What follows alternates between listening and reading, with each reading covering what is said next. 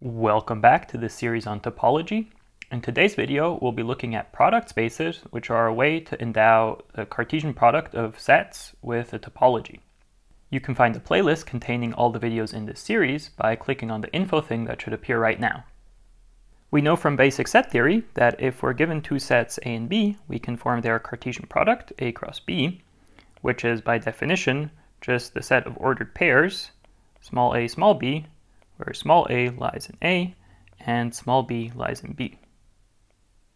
Now the Cartesian product comes naturally equipped with two projection maps. So the first one will project A times B down to A, and the second map will project A times B down to B. And the first one I'll call pi A, and the second one pi B. What do these maps do? Well, if we have some element A comma B in the Cartesian product, then the projection down to the first component will just map this to the element small a, and the projection onto B will just map the tuple onto its second component, which is small b.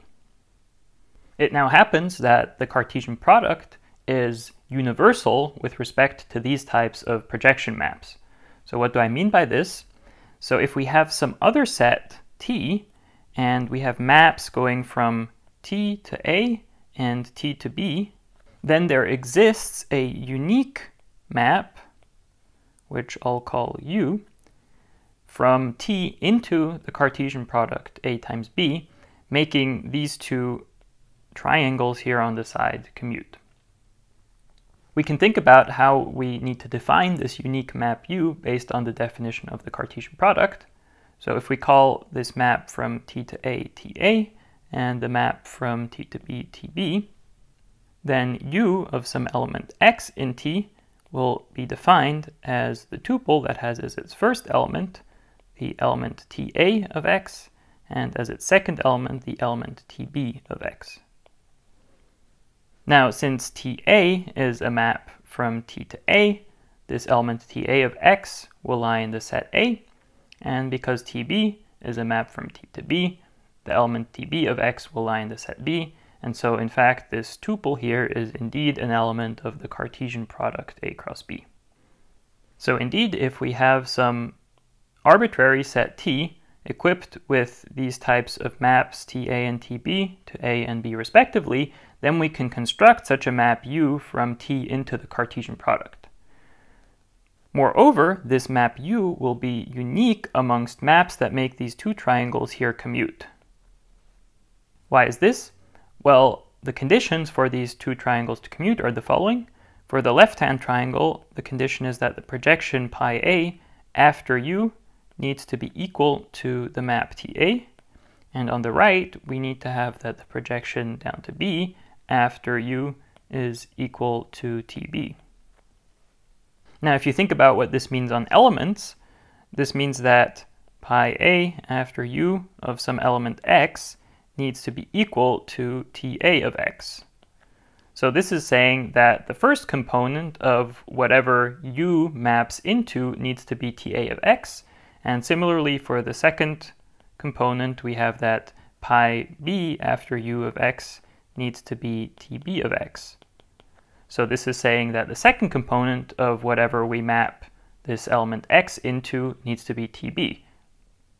But we've now fixed the first component of whatever U needs to map x into and the second component, and this is exactly the definition we gave up here, and so there was no choice in how we could define Ux if we want these triangles to commute. So just to recap, the Cartesian product of sets satisfies the following universal property.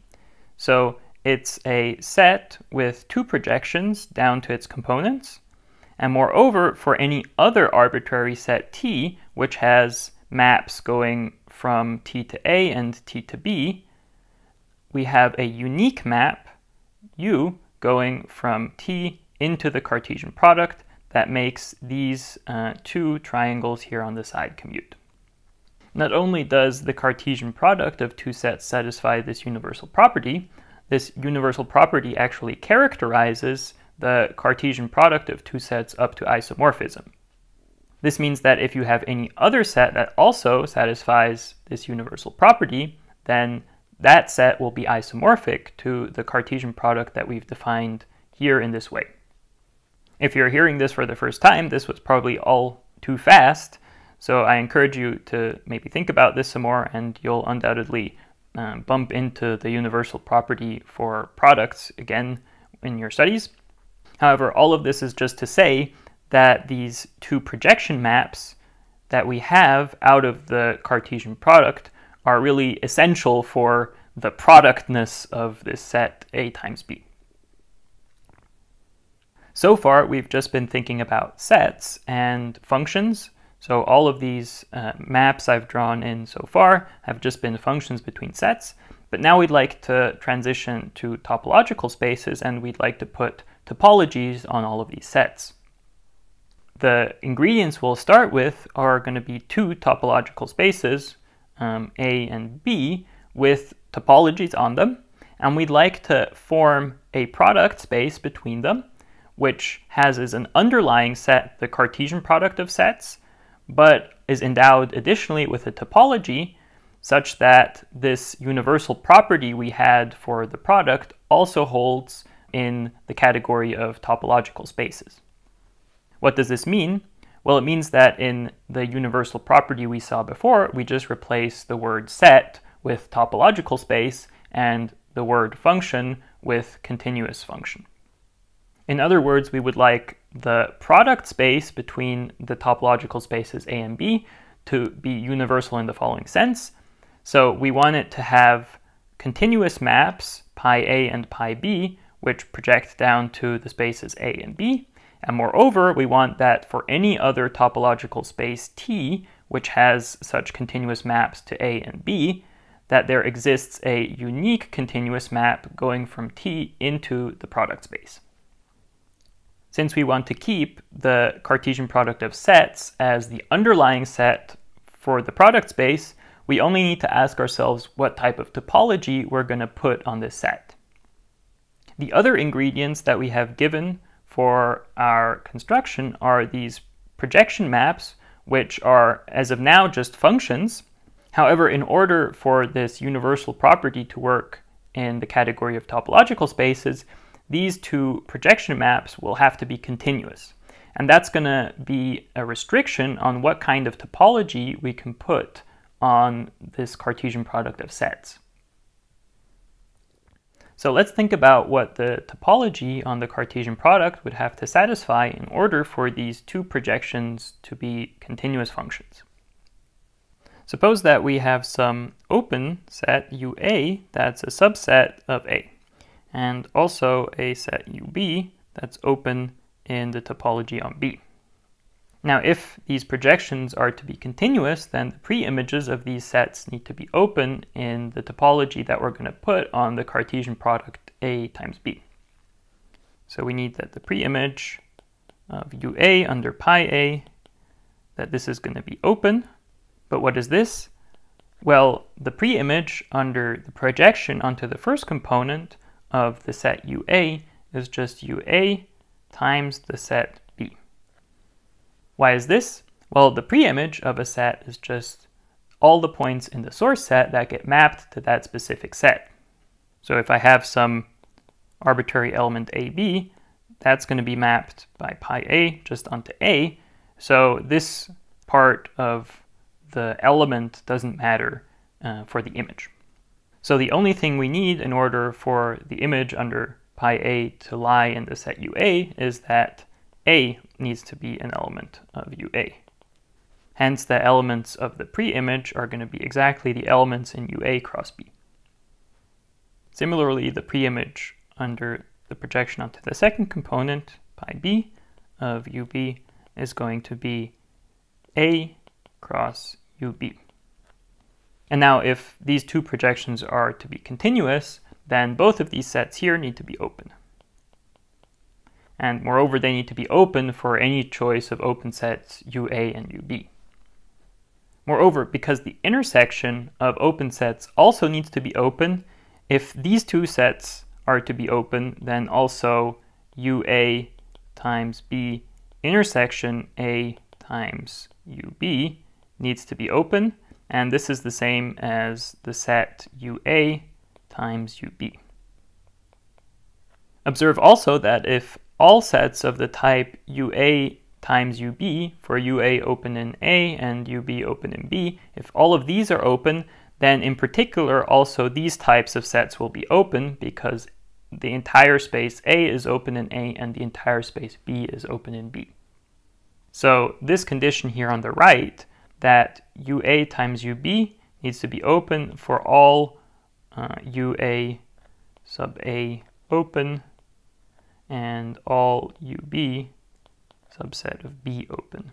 This is really the condition we're going to be looking for in order to make these two projections pi A and pi B continuous. Alright, so we've now found a necessary condition in order for these to be continuous. So if pi A and pi B are continuous, then this condition down here will hold. On the other hand, there might be many topologies for which this condition holds and hence make the maps pi A and pi B continuous. So we need to pick a topology out of the set of topologies that fulfill this condition to put on the Cartesian product. So the question becomes, which of these topologies that satisfy the condition will be the right one for our product space?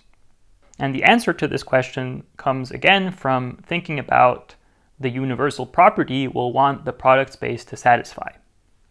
So remember that for the product space, we'll want that for any other topological space that has maps, in this case continuous maps, going from it to A and B, we'll want there to be a unique continuous map going from that space T into our product space. Now in particular, we could choose T to be A cross B with some other topology on it. And moreover, we can then choose these maps TA and TB to also be the projection maps pi A and pi B respectively. And now in this case, the unique map U will just be the identity on the underlying set A times B. Choosing the identity here obviously makes these two triangles on the side commute because composing pi A with the identity just gives back pi A, and similarly for pi B. So the question that remains is whether this identity map here is continuous. And this question will depend on what the topology on the product space is and what this other topology is on the Cartesian product up here, which might not be the same as the one we put on the product space. However, both of the topologies on each of these sets needs to make these guys here continuous, which means that they satisfy this condition down here. So for any two topologies we could put on the set A cross B that satisfy this condition, we can build such a diagram, and now we want this identity function between them to be continuous. And we'll see in a moment that in fact this will restrict the topologies we can put on the product down to just one. For convenience, let's call this condition down here star, and let's suppose that tau and tau prime are topologies on A times B, so this is the Cartesian product as seen as a set, satisfy this star. Now let's think about what it would mean for the identity function on A times B to be continuous. So in here we're thinking about this first Cartesian product as being endowed with a topology tau, and the second Cartesian product as being endowed with a topology tau prime. So if the identity is continuous, this means that for any element U, so that's an open set that lives in tau prime, its pre-image under the identity needs to be an open set of tau. So we have that the pre-image under the identity of U needs to lie in tau. But of course, the pre-image under the identity is just the set itself. So we can get rid of the pre-image part. So this is saying that if the identity function is continuous, then any open set in tau prime will also lie in tau. So the continuity of the identity is equivalent to tau prime being contained in tau. And now finally, this equivalence will show us what the right topology is going to be to choose for this product space. So we know that whatever topology we choose, it has to fulfill the condition star. And now moreover, if we had two such topologies, tau and tau prime, that satisfy star, we want this identity map here to be continuous if we think about the space where we have the topology tau on the first one and the topology tau prime, which will be the proper topology for the product on the second space.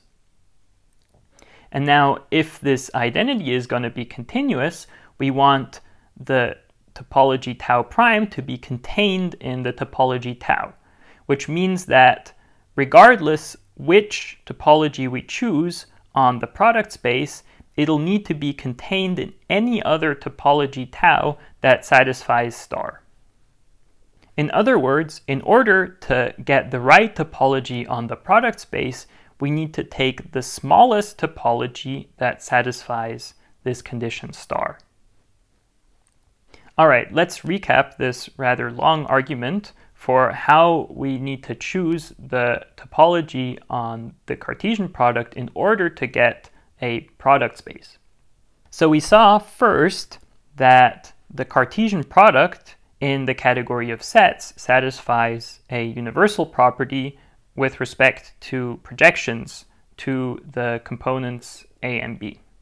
And now we would like to have a similar situation happening in the category of topological spaces. So that is, we want our product space to satisfy exactly the same universal property as the Cartesian product does in set. However, we want all the objects involved to be topological spaces and all the maps involved to be continuous. So in particular, this means that these projection functions pi a and pi b need to be continuous. Now we saw that the continuity of these two projections means that sets of the type UA times UB, where UA is an open set of A and UB is an open set of B, these types of products need to be open in the topology we're going to put on the product space. Hence, making these two projections continuous already restricts the class of topologies we can put on the Cartesian product. However, there are still going to be a bunch of different topologies we could put on it that satisfy this condition. So we need to further narrow down this class of topologies in order to find the right one to put on the product space. We then saw that if we have two topologies, tau and tau prime, on this Cartesian product that satisfy star, well then the projections out of both of these topologies would be continuous, so we can draw this diagram that I still have here. So we put tau on the top Cartesian product and tau prime on the bottom one. And then, because both of them satisfy star, we have projections that are continuous maps going from either of them into the sets A and B. Now, if we want this space here to satisfy the universal property of products, then in particular, this identity function here would have to be continuous, because that's the map, the unique map that will complete this diagram. And in order for it to complete the diagram in the category of topological spaces, we need it to be a continuous map. Now, what does it mean for this identity to be continuous? Well, we saw down here that it means that any open set in tau prime needs to also be an open set in tau, which means that the topology tau prime is contained in the topology tau.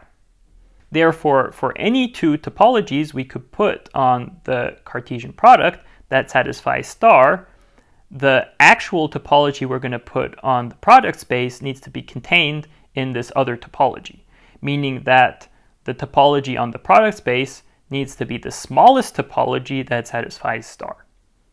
In other words, the product between two topological spaces will be the space whose underlying set is the Cartesian product of sets of the underlying sets of the spaces, and whose topology is generated by sets of the following form: UA times UB, where UA is open in A and UB is open in B. This definition is restated in a little more generality here. So we let x1 through xn be topological spaces. Then the product topology on their Cartesian product x1 times ... times xn is the topology that's generated by the basis curly b, and this contains as basis elements sets u1 times ... times un, where each ui is an open set in the corresponding space xi. This definition still uses the concept of a basis, so it can be slightly more explicit in our description of the topology on the product space by just applying the definition of what it means to be a basis for a topological space. Recall that if curly b is a basis, then the open sets on the topology generated by that basis are just unions of basis elements. So if we take some arbitrary open set U, which is an open set in this product space x1 times and so on times xn, then U will be a union over basis elements bi, where bi has the form u1 times and so on up to un, where ui is open in the space xi.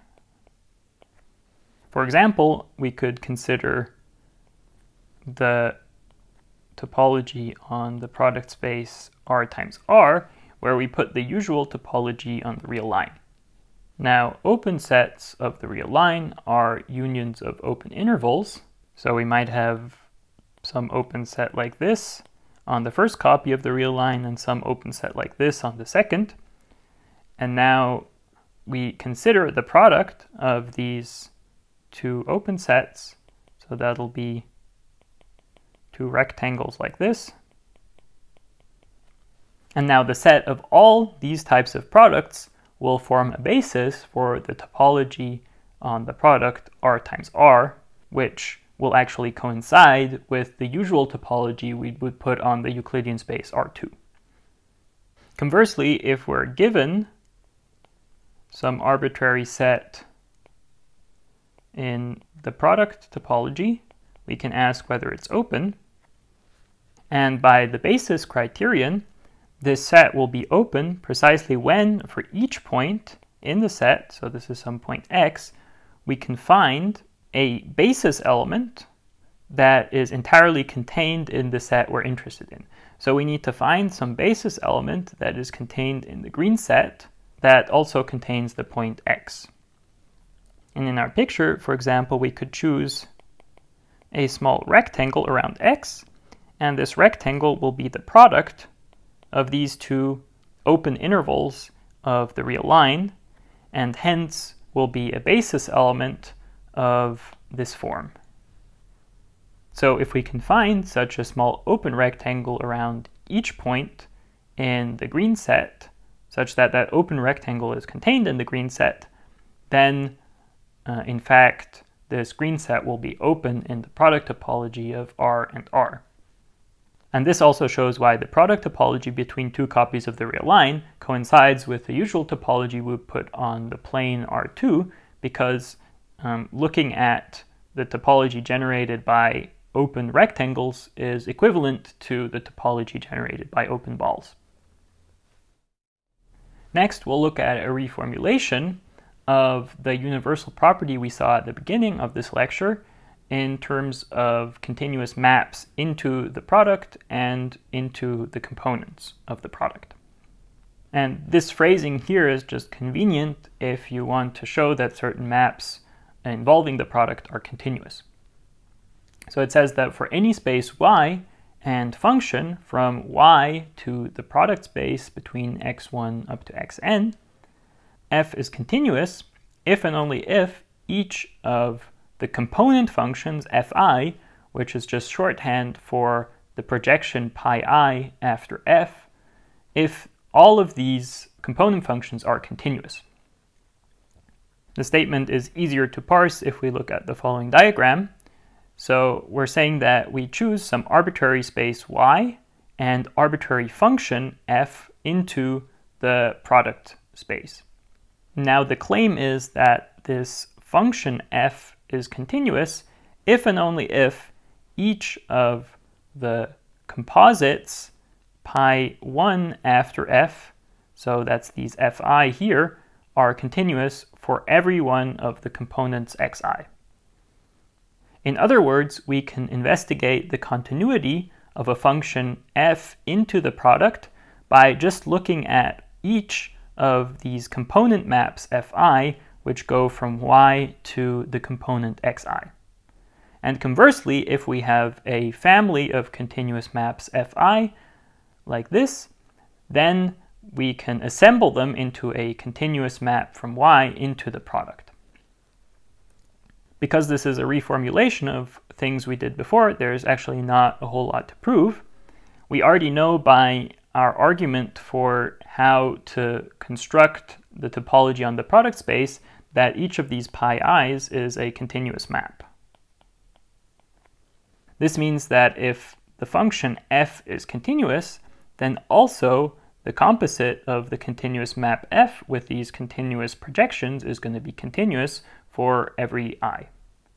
Hence, this direction just follows from the fact that each of these projections is continuous if we put the product topology on the Cartesian product here. Conversely, suppose that we have a family of functions fi which are continuous for every index I. Then by the universal property for the product, there's going to exist a unique map u, which is continuous going from y to the product. Moreover, u will make all of the triangles commute, so this means that pi I after u is equal to fi for all I. In the first part of the lecture, I stated the universal property when I is 1 and 2, so we only have two components for the product, but more generally this universal property holds if we have an arbitrary number of components, and in that case we have that all triangles in question commute, so we have this condition pi I after u is fi for all indices I. On the other hand, by assumption, pi I after f is equal to fi as well for all I. So we don't know if f is continuous or not, but we can compare u and f just by considering the underlying sets of the spaces in question. So the same universal property holds if we just think of this product as a product of sets, and we think of all the maps just as being functions between sets. So also in this case, there exists a unique function u such that u makes all of these triangles commute, so this condition holds, and we also know that u is unique in this case. However, f is also a function from y into this product that makes all of these triangles commute, so satisfies these conditions, and now the uniqueness of this type of function implies that u is equal to f as a function. But now we know, because of the universal property for the product space, that u is continuous.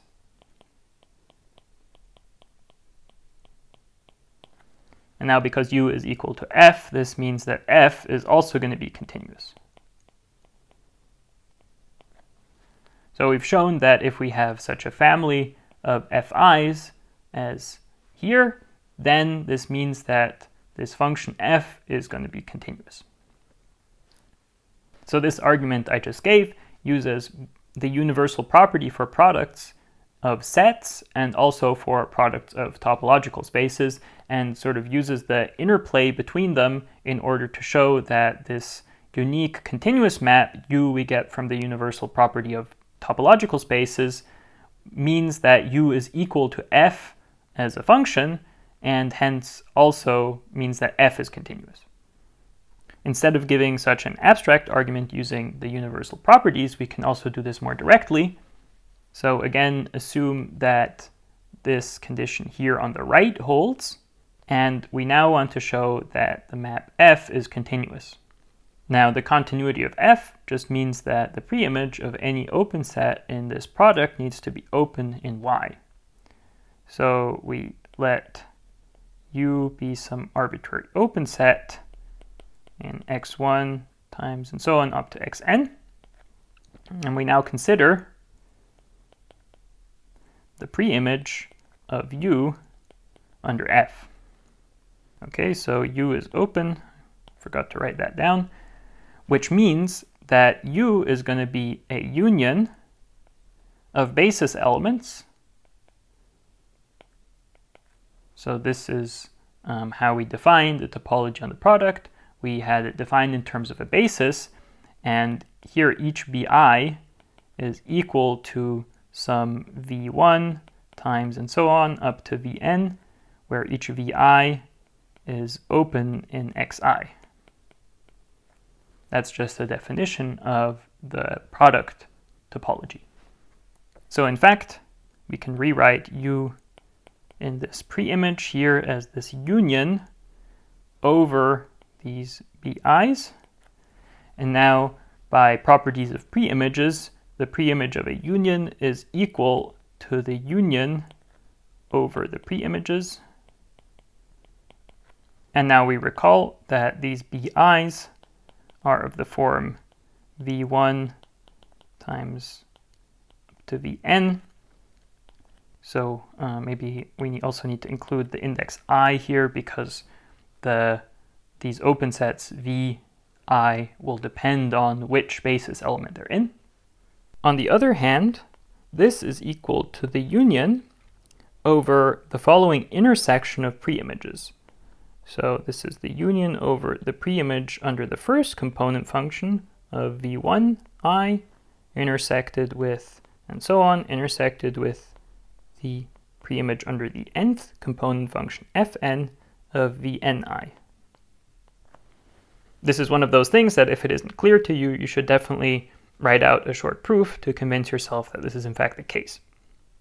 Okay, now we know that each of the vi's, so these v1i up to vni, is open by assumption, and we know also by assumption that each of these component functions fi is continuous, meaning that these preimages are all open sets, and now we have intersected finitely many of them, and so the finite intersection of these open sets is again an open set, so this whole thing here is open, and then we take a union over open sets, which will again be open, so this entire thing here is open, and we showed that this is equal to the preimage of this arbitrary open set U.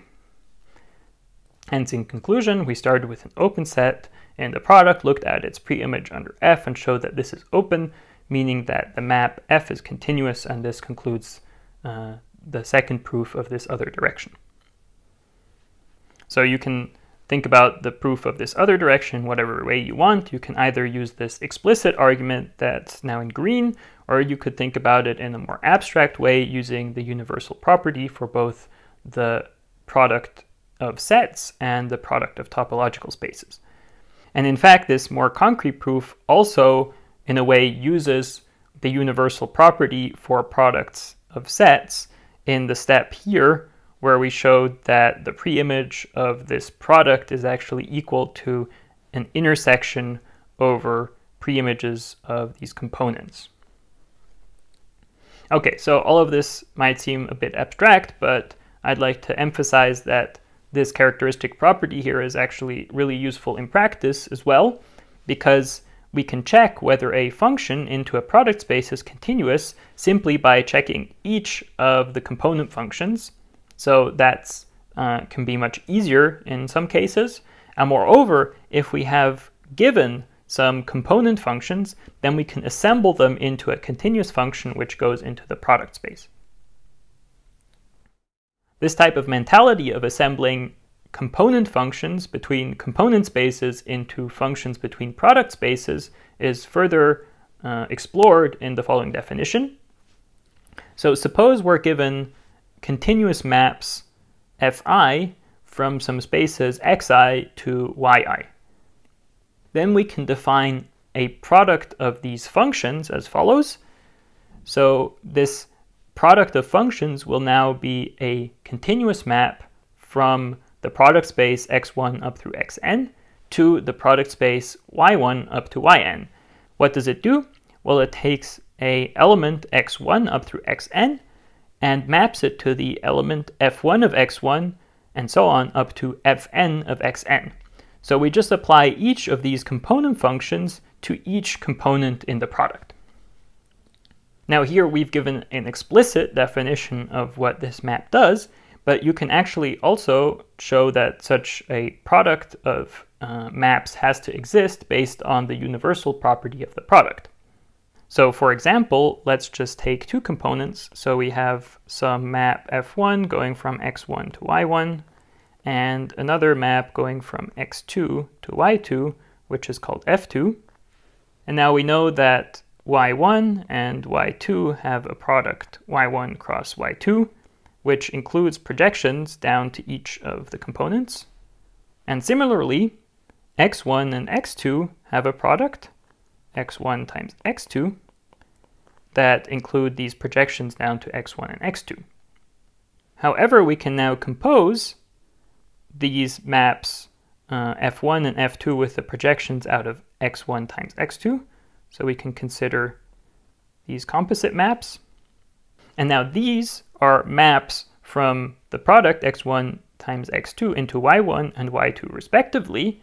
So therefore, by the universal property of the product of y1 and y2, there has to be a unique continuous map going from this x1 times x2 into the product y1, y2. And this unique continuous map is precisely the product map between f1 and f2. So this is just to show that the existence of these products of maps follows from the abstract universal properties of products that we have for these product spaces. And if you unravel what the definitions are for these product spaces, then you'll find that this product of maps needs to be defined exactly as we did here in this definition. Okay, so the advantage of doing this abstract thing is that we automatically know that this product of maps is going to be continuous because that's guaranteed to us by the universal property. On the other hand, if we do this explicit definition and just start with it, we have to prove that this product of maps is continuous. In this case, I think it's simpler just to make this explicit definition and then prove that this product of maps is continuous if each of the component maps is continuous. So this is the content of the following proposition, or at least the first part. So it says that if each of these component functions is continuous, then also the product of them, defined in this way, is continuous. So let's give a proof of this fact. For this, we need to take some open set u in y1 times and so on up to yn. And we need to consider the preimage of u under this product map. Now again, by the definition of the product topology, we know that u is going to be a big union over some basis elements bi, where each bi is again some v1i times and so on up to the ni, where each v1, maybe vji, is open in yi. So this set here is the same as the preimage under the product map of this union of the bi's. And again, by properties of preimages, this is the union over the preimages of each of these bi's. But what are these bi? Well, these are just products of these v1i up to vni. And now we need to think about what the preimage of such a product v1i up to vni is under the product map f1 cross and so on up to fn. Well, using the definition, it's easy to verify that this is the same thing as taking the product of the preimages under each of the component functions. So that's the preimage under f1 of v1i up to the product with the preimage under fn of vni. This equality here is again something that's probably best to verify on your own. So the reason this works out is essentially because in this definition, all of these component functions act independently on each component. Okay, so we've rewritten the preimage under this product function of an arbitrary open set U in this following form down here. And now, by assumption, each of these vji is open in yi, and each of the fi is continuous, which means that these guys here, these components occurring in the product, are open sets in each of the xi's. Therefore, this entire product here has the form u1 times u2 and so on times un, where each of the ui's is an open set of xi. In other words, this set here is a basis element of the topology on the product space x1 times and so on up to xn. Being a basis element means in particular being an open set, and so we've expressed this preimage here as a union over some open sets, so it's open, thus making this product map continuous. All right, so that proves this first part of the proposition, showing that indeed, if we define this product of maps as we did above, then it will be a continuous map if each of the component maps is continuous. Okay, now this proposition also has a second part, which is saying that if each of the component maps is not only continuous, but a homeomorphism, then also the product between them is going to be a homeomorphism. Intuitively, this again follows from the fact that the way we've defined this product map means that essentially each of these components is being acted on independently by the component functions. Okay, so let's check the second part of this proposition. So we assume that each of these fi is a homeomorphism. Now, what does this mean? Well, it means that for each fi, there is a continuous map fi inverse such that fi composed with fi inverse is the identity on yi, and such that fi inverse composed with fi is the identity on xi. In other words, each fi is a continuous map that has a continuous two-sided inverse. Okay, so now all we need to do is we need to find a two-sided continuous inverse for this product of the continuous maps f1 up to fn. So here the claim is that f1 inverse times and so on up to fn inverse is a two-sided continuous inverse to the product map f1 times and so on up to fn. Well, because each of the components fi inverse is continuous by assumption, it means that by the first part of this proposition, also this product of them is going to be continuous. So we know that this thing, if it's a two-sided inverse, it will be continuous. So the only thing we need to show is that, in fact, it is a two-sided inverse of this guy viewed just as a function. In order to do this, we just need to check these two conditions here applied to these two maps. The first thing we'll check is that if we apply f1 times and so on up to fn after f1 inverse times and so on up to fn inverse, this would be applied to some element of the product space y1 up to yn, and such an element has components y1, comma, up to yn. We need to check that this composition is the identity on the product y1 up to yn. Okay, but by definition, if we first evaluate this function here, this is going to be f1 inverse of y1, comma, up to fn inverse of yn.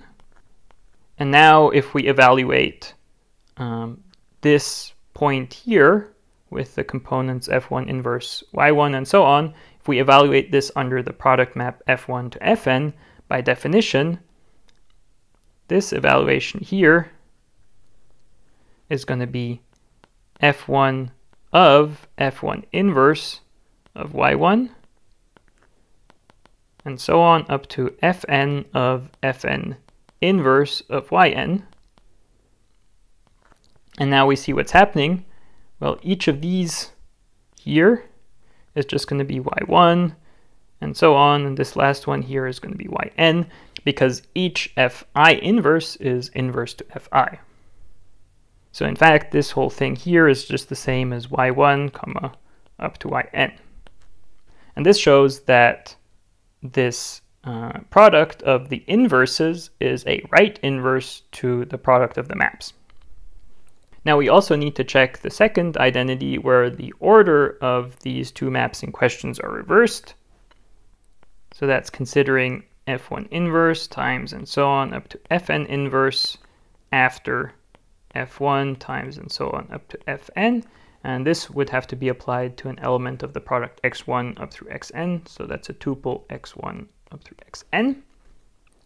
And now again, applying the definition twice, we see that if we evaluate this, we get f1 inverse of f1 of x1, comma, and so on up to fn inverse of fn of xn, because each of these component maps is inverse to the corresponding component map.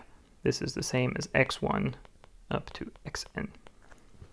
Okay, so we showed that indeed this map here is a two-sided inverse to this map, and moreover it's continuous by the first part of the proposition, and together this shows that the product map we were considering, f1 up through fn, is a homeomorphism if each of the components is a homeomorphism.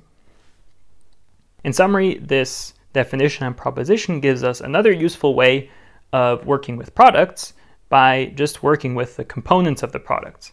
So if we have some maps between the components, then we can assemble these into maps between the corresponding product spaces, and the maps thus assembled will be continuous if each of the component maps is continuous, and moreover, if each of them is even a homeomorphism, then so is the product of those maps. I'd like to conclude this video by listing some other useful properties of product spaces, but without proving them. The first property, A, says that each projection out of the product space is in fact an open map. So what does this mean? Well, it simply means that if we have some subset U of the product x1 up through xn, so this is open, then also pi I of U is open, and in this case for each I. In other words, if you project an open set onto any one of the components, what you'll end up with is again an open set. The second property states that if we have bases for each of the component spaces xi, then we can obtain a basis for the product space simply by taking products of basis elements. So remember that in general, the topology on the product space is generated by a basis where we consider products of open sets in each of the components, However, if we have expressed the topology on each component in terms of a basis, then it suffices to just consider products of basis elements. So this collection curly B here is potentially smaller than the collection one would consider if one looks at all products of open sets in each of the component spaces. Next, property C expresses some compatibility between the subspace topology and the product topology. It says that if we have subspaces of each of the component spaces, then the product topology on the product of these subspaces and the subspace topology on this product considered as a subspace of the product x1 through xn, these two topologies coincide. So again, either we could just consider each of these Si as topological spaces in their own right and take their product and look at the product topology. So that's the first option. Or we could take the product of these Xi, consider the product topology on x1 up through xn, and think about S1 times and so on up to Sn as a subspace of this product space. So that gives us two ways of obtaining a topology on this set, S1 times and so on up to Sn. And part C is now saying that these two ways of obtaining a topology on this set are the same. In practice, this means that if one is dealing with subspaces and one is taking some products, then one doesn't have to worry about which order one is doing the taking of subspaces and the taking of products in. Okay, and finally part D says that taking products of topological spaces preserves one, the Hausdorff property of those spaces. So if each of the component spaces is Hausdorff, then also the product space will be Hausdorff. And then it also preserves first and second countability. So if each of the component spaces is first countable, then so is the product space. And if each of the component spaces is second countable, then also the product space is second countable. We can apply these properties together with some of the things we saw before in order to obtain the following corollary. It says that the product of topological manifolds is again a topological manifold. And this is good news because it gives us a way of getting a lot of examples of topological manifolds. Namely, we just need to take products of them. Recall that a topological manifold is the same thing as a second countable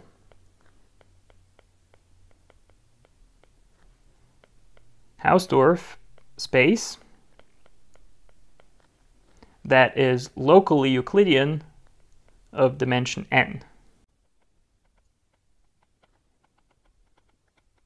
For more information on topological manifolds, you can see the previous video on this topic. So now to prove this corollary, we assume that M and N are topological manifolds. And now we need to show that M times N is again a topological manifold. So in particular, we know that M and N are both going to be second countable and Hausdorff. So by the properties we saw previously, which stated that products preserve second countability and Hausdorffness, it means that the product M times N will again be second countable and Hausdorff.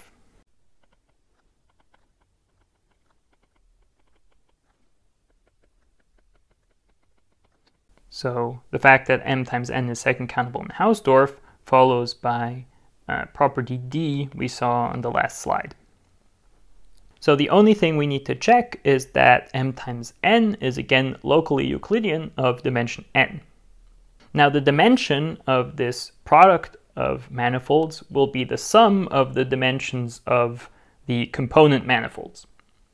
To check that the product of M and N is locally Euclidean of some dimension, we consider the following. So we draw M times N here, and we look at some point xy in M times N, where x lies in M and y lies in N. Now recall that being locally Euclidean of dimension n means that for each point in the space, there needs to be a neighborhood around it, so an open set containing that point, that is homeomorphic to some open set of Rn. So what we need to do is we need to find an open set that contains the point xy that is homeomorphic to some open set of Euclidean space. Now, how do we go about this? Well, we know that the manifold M is Euclidean of some dimension, and also the manifold N is Euclidean of some dimension. So we can project this product, M times N, down to the individual components M and N. So this means we have the point X in M and the point Y in N. And now because M is locally Euclidean of dimension, say, M, this means that there is an open neighborhood around X, which I'll call Ux, and moreover, this Ux is homeomorphic to some open set in Euclidean space, which I'll call Vx. And similarly for N, because N is locally Euclidean of dimension, say, N, we'll have an open set Uy around Y that is homeomorphic to an open set Vy in Euclidean space Rn.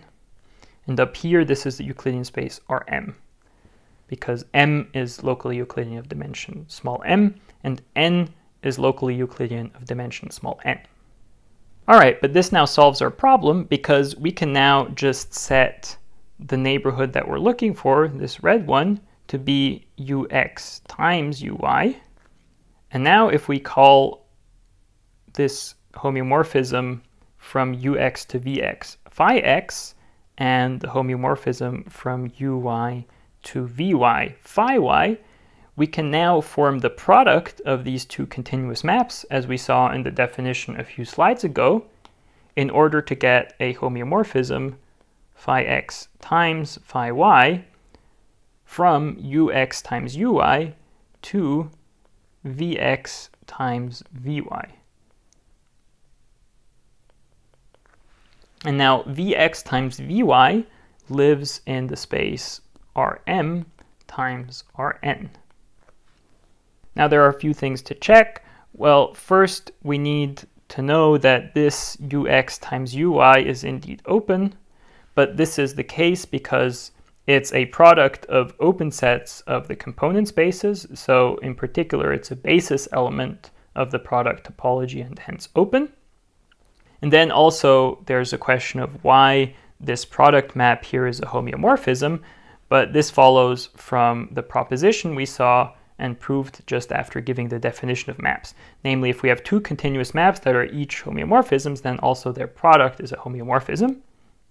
And similarly, to the first part of the argument, this Vx times Vy is also going to be an open set in Rm times Rn. So for any point x, y in the product manifold M times N, we found an open neighborhood containing x, y that is homeomorphic to some open set of Rm times Rn.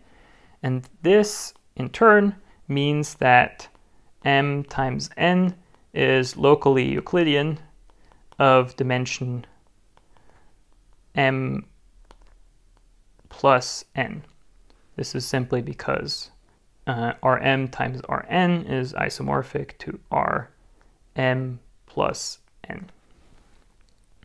Okay, so we've seen that if we have two topological manifolds, we can form their product, and what we get is again a topological manifold. For example, if we consider the circle S1, this is a topological manifold, which means we can form the product of S1 with S1, and this is called the torus, and it looks like the surface of a donut. So this is the donut shape where we're just thinking about the surface of it, and the copies of S1 that lie within it are, one goes around sort of the one side of the donut and the other goes around in this direction. So those are the two copies of S1 embedded into the torus, and the torus is their product. Now by this corollary, because each of these is a topological manifold, we also know that the torus is a topological manifold. All right, this concludes what I wanted to say about product spaces. Next time we'll be continuing the theme of constructing new topological spaces from old ones by looking at disjoint union spaces.